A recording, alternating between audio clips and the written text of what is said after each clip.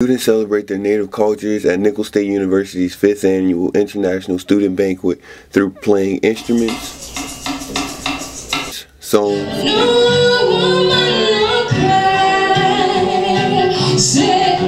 and dances.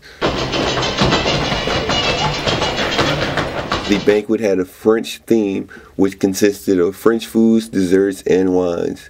The event featured international cuisine and multicultural artistic performances.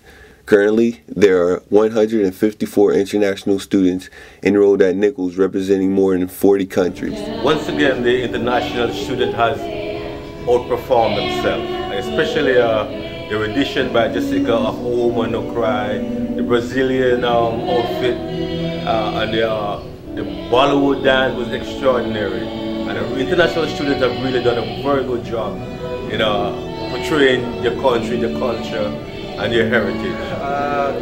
Thanks, and it was a great performance by everyone, especially Namdi, good MC. I don't know about Nat, shaking. Along with a full night of festivities, this is also a night for awards and recognition. NIC recognized all students that were set to graduate this semester.